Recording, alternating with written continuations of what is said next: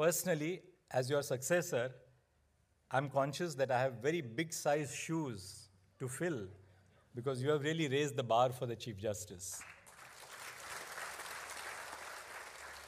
Justice Lalit's career from his time as a lawyer has been a reflection of his dedication to public service. Obviously, there's a big monetary sacrifice when a member of the bar accepts judgeship for the Supreme Court.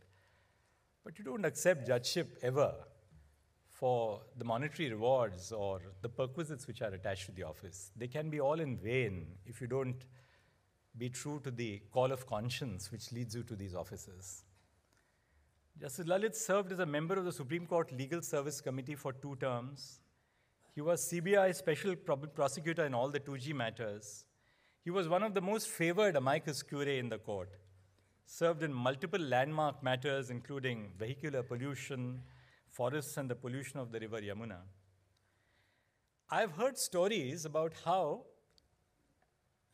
Justice Lalit appeared in almost every high court and how in those days, when there were no virtual hearings, he would appear in multiple courts in the same day, located in different locations. I dare say that if the then Chief Justice had appointed me as chairperson of the E-Committee when Justice Lalit was at the bar, he would have had multiple screens on his desk to conduct multiple hearings. Along with his sincerity, the knowledge and the experience he has brought from his journey as a lawyer to the bench, as well as the Chief Justice of India, everything has really benefited our institution. His judgments on wide-ranging aspects of the criminal law, including the death penalty and the scope of criminal appeals, will continue to mirror a reflection of who we are as a society and what we profess to be for the decades to come. His demeanor on the bench has been an example for all of us on how we can remain calm, even in the most stressful of solutions. In a sense, it reflects Justice Lalit's temperament, a yearning to reach out to unheard voices.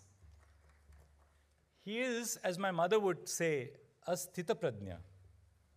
When you sit with him on the bench, there's an all-pervading sense of calm which he exudes and which reflects onto his colleagues as well. On the administrative side, Justice Lalit has been committed to increasing access to justice, not just during his tenure as the Chief Justice of India. Even earlier, while serving as the chairperson of the National Legal Services Authority, he has performed an amazing job in encouraging initiatives to increase the reach of justice at the grassroots level.